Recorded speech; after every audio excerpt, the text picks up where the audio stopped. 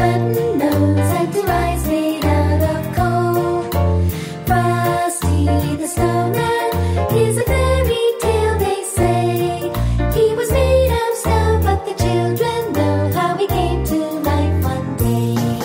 There must have been some magic in that old silk that they found, for when they placed it on his head, he began to dance around.